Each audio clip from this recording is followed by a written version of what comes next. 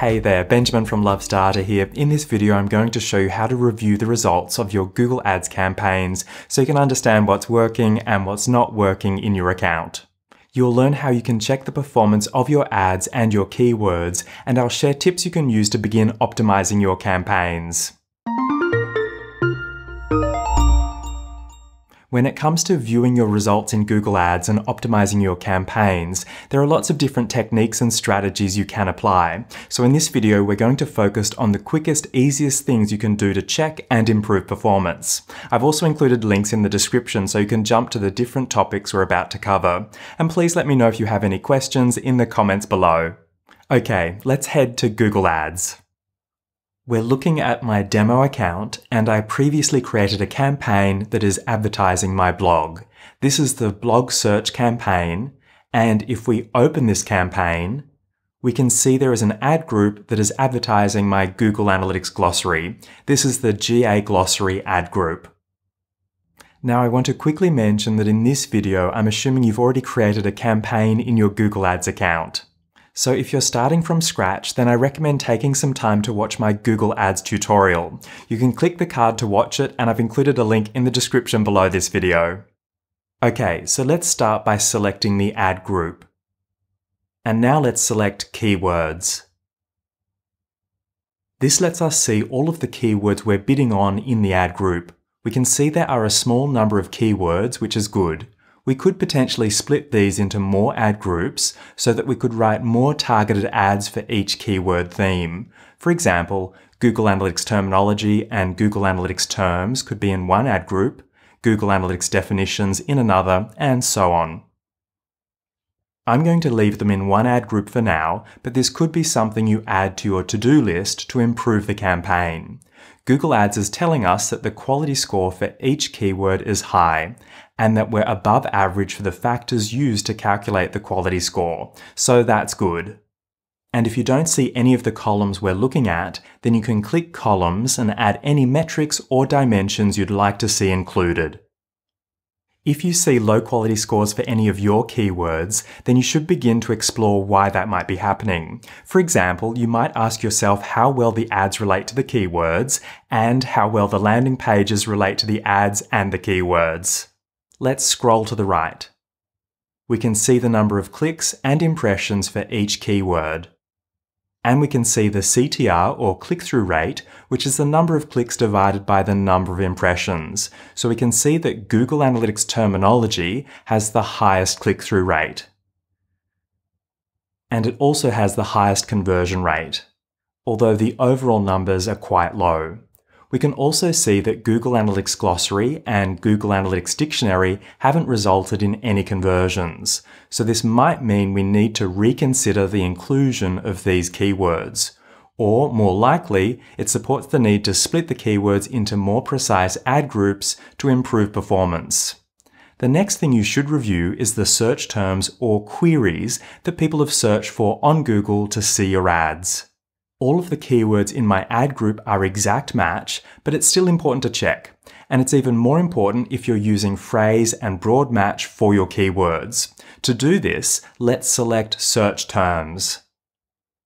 We can now see all of the search terms that triggered our ads. Any search term that includes a green tick and says added means that we're already bidding on that keyword in our campaign. So you should focus on the ones that aren't added. These are labeled none. As you review these keywords, you should be asking yourself if they should be added to one of your ad groups or excluded. So any keywords that aren't relevant to your offer should be added as negative keywords. To do this, you can select the keyword and then click Add as Negative Keyword. As you review the search queries, you can also check the CTR and conversion metrics to help inform your decisions. Now that we've reviewed important aspects of our keywords, it's time to review our ads. So let's select Ads and Extensions. We can see there are 3 ads in the ad group. There's a responsive search ad, an expanded text ad, and another responsive search ad. I need to highlight that starting in mid-2022, you won't be able to create expanded text ads. If you would like to learn more about this, then I've included a link to my dedicated video in the description below. Basically, this means we'll only be able to use responsive search ads, so it's important to familiarize yourself with this ad format. We can see the responsive search ad at the top has a strong CTR, so that's good. But the main issue I have with responsive search ads is that you can't see the performance of different headlines and descriptions. This is because Google Ads automatically creates the final ad that someone sees as they're searching. So this is a limitation that we have to accept. However, scrolling to the right, this ad has resulted in the highest number of conversions, so that's good. The second ad, so the expanded text ad, has a lower CTR due to the lower number of clicks. And the third ad isn't being displayed very often because this is a responsive search ad with a limited number of headlines and descriptions. Okay, so in terms of reviewing performance of the responsive search ads, we can click the View Assets Details link. This shows us all of the headlines and descriptions for the ad, and on the very right we can see the number of impressions for each asset. I recommend making a note of any that have a low number of impressions. These can then be removed and replaced with new headlines or descriptions in the ad. The other thing to check is the combinations that Google Ads used. To do this, select the Combinations tab. And take some time to review the top combinations to ensure they're readable, make sense, and relate to your offering. Let's close this. For this ad group, we can see that the first responsive ad appears to be the top performing ad. Ideally, we would have more impressions and clicks before we make a decision about optimizing the ads. As a general guide, a minimum of 1,000 impressions and 100 clicks for each ad is a good starting point. But for this ad group, we can see the number of clicks and impressions is lower than this guide.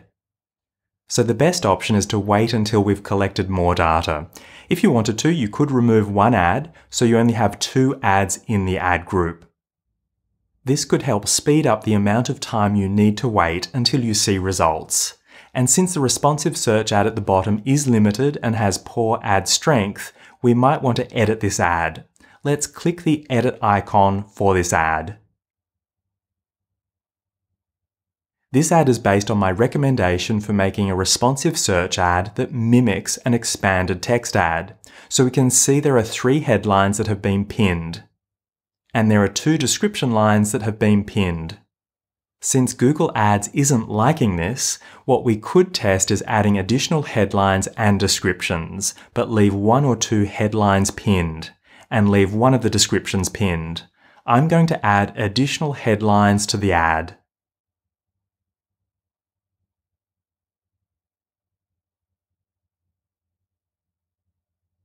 Adjust the pins, and I'm going to add additional descriptions to the ad.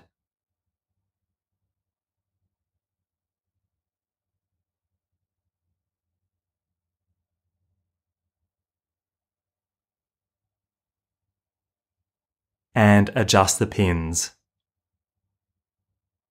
And now I'm going to save the ad.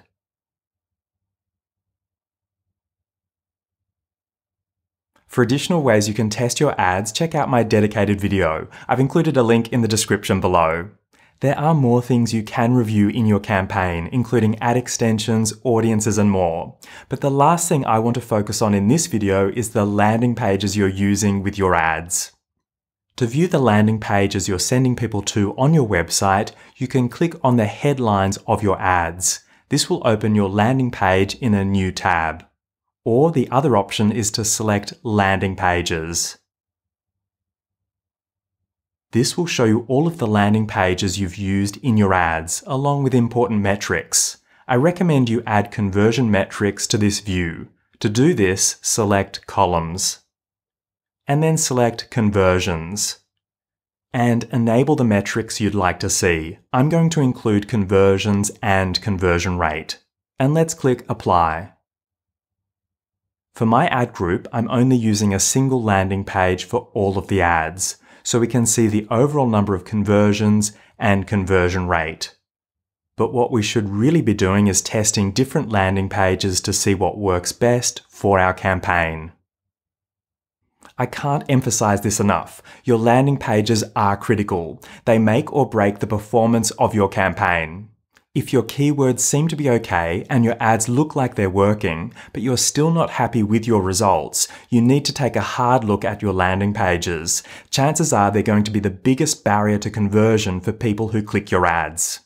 So make sure you're testing different landing pages. If you're spending money on ads, then you should also be investing in your landing pages. This might mean taking the time to create another page on your website, or it might mean running an experiment with Google Optimize. Just make sure you're testing your landing pages. Let's say you've created a new landing page on your website. You can then create what's called an ad variation in Google Ads to test this out. To do this, let's navigate back to Ads and Extensions. Click the plus sign and choose Ad Variation. You can then travel through the steps and use the Find and Replace option to find your original landing page URL and change it to the new landing page you've created. Once you've traveled through the steps, you'll be testing your landing pages in Google Ads. Again, this is just one option. Instead, you might use Google Optimize, or you might use a dedicated landing page builder. It's up to you. Just make sure you're experimenting to see what works and doesn't work. So there's some different techniques you can use to check your results in Google Ads and improve the performance of your campaigns. If you'd like to learn more about Google Ads, then please take a moment to check out my other videos and my courses covering Google Ads. You can find links in the description below. How are your Google Ads campaigns performing? Do you have any tips you'd like to add? I'd love to hear from you. Let me know in the comments below. And if you found this video helpful, please like it so I know to make more videos like this one. I'll see you in the next video.